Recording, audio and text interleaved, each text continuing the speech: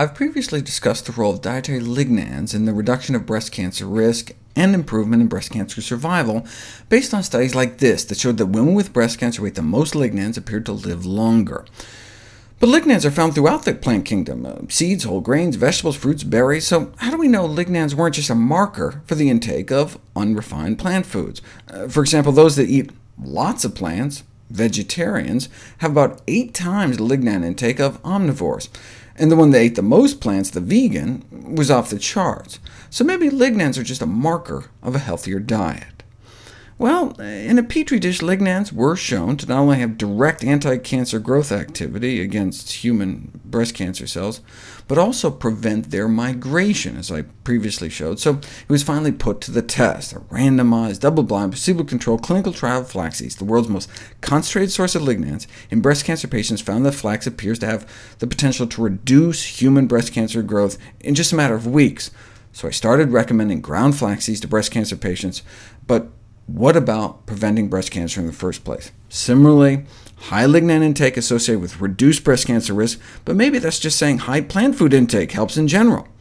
So they gave women at high risk for breast cancer a teaspoon of ground flax seeds a day for a year, and they showed, on average, a drop in precancerous changes. But what about flax seeds and breast cancer itself? Outside of an experimental setting, there just weren't a lot of women eating flax seeds regularly to study. Until now. Matching 3,000 women with breast cancer to 3,000 women without, they found consumption of flaxseed alone, and of flax bread, was associated with a 20–30% reduction in breast cancer risk. As flax seeds are packed with lignans, only a small daily serving of flax seeds is required to attain the level of lignan intake associated with a reduction in breast cancer risk. As it appears that most women do not consume flaxseed, and that small amounts may be associated with reduced breast cancer risk, we might want to consider intervention to increase the prevalence of flaxseed consumption. The latest review summarized the associations between flax and decreased risk of breast cancer in the first place, better mental health, and lower mortality among breast cancer patients.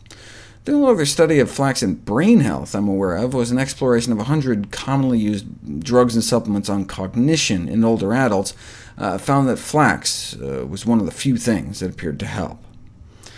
In terms of why flax seeds may play a role in preventing and treating breast cancer, there's an inflammatory molecule called interleukin-1, which may help tumors feed, grow, and invade. So our body produces an interleukin-1 receptor antagonist.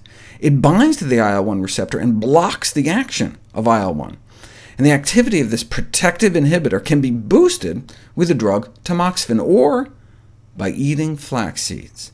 In premenopausal women, the pro-inflammatory profile of interleukin-1 could be counteracted by a dietary addition of a few spoonfuls of ground flax. 1 month of flax was able to increase the anti-inflammatory inhibitor levels by over 50%, better than even the drug.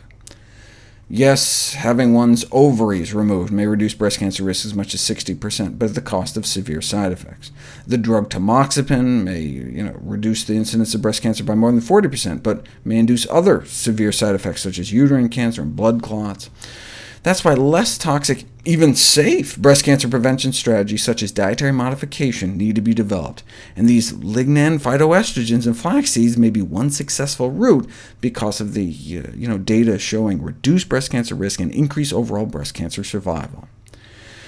Now, lignans are not a magic bullet to prevent breast cancer. You can't just sprinkle some flax on your bacon cheeseburger, but as a part of a healthy diet and lifestyle, they may help reduce breast cancer risk in the general population.